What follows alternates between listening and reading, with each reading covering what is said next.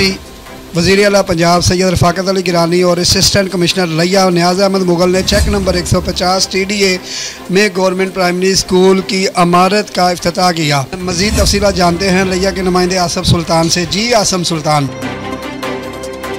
अस्सलाम वालेकुम नाज़रीन, आपको ख़बर से आगाह करते चलें कि मामले खसूसी वज़ीर आला पंजाब सैयद रफ़ाकत अली गिलानी और असिस्टेंट कमिश्नर लिया नियाज़ अहमद मुग़ल ने चेक नंबर 150 TDA में गवर्नमेंट प्राइमरी स्कूल मरकज़ कोटला नारंग सारंग लिया का न्यू एस्टेब्लिश अमारत जिसमें कमरा जात और 4 दीवारी का इफ्तिताह किया। इस मौका पर CEO एजुकेशन शौकत बसरा साहब, DEO Ehsan Farid, deputy DEO और AEOs और मुअज़्ज़िज़ असातिज़ा कराम ने भी शिरकत की।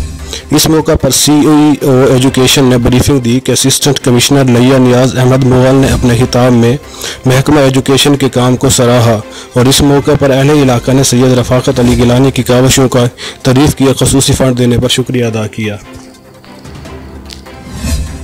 आसम सुल्तान, आपका बहुत शुक्रिया।